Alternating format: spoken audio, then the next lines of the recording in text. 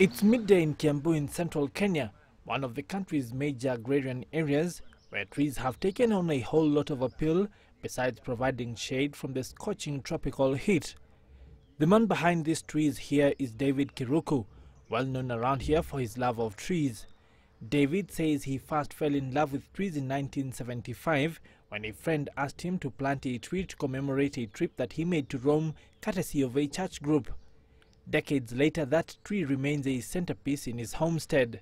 I planted our usual crop, maize, beans and so forth. And as we went along, I started developing a tree of different varieties. Planting trees is a philosophy that he says has carried over into agriculture, a practice that he says has enabled him improve yields and reduce dependence on fertilizer. He is now an ardent proponent of the practice of agroforestry. We got a land scarcity, and we found, even with our advisors, that we need crop, we need trees for our daily use, and we need other crops. On this particular day, Sami Karsan, a tree domestication scientist with the World Agroforestry Center in Nairobi, has come to see the findings of his research being put into action. He found out that crop production in Africa is seriously hampered by the degradation of soil fertility, water and biodiversity resources.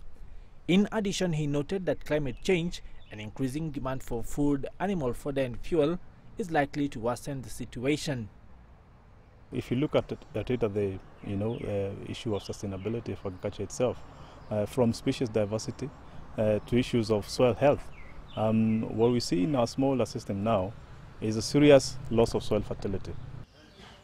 Scientists now say that farmers in Africa can increase their food production if they avoid overdependence on fertilizer and pesticides and practice agriculture intensification, that is, the growing of more food on the same amount of land, through natural and resource-conserving approaches such as agroforestry. We think a sustainable way to do it is to actually use organic means to integrate fertility into the soils.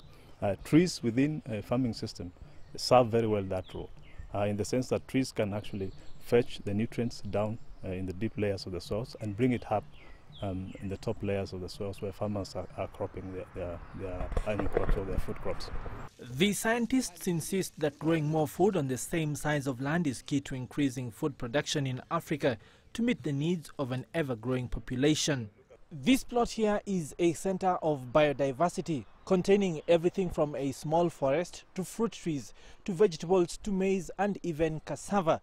This here is real proof that the concept of intensive agriculture coupled with agroforestry may indeed be the answer to Africa's consistent food insecurity. Peter Kabasisi TV in Kiambu in central Kenya.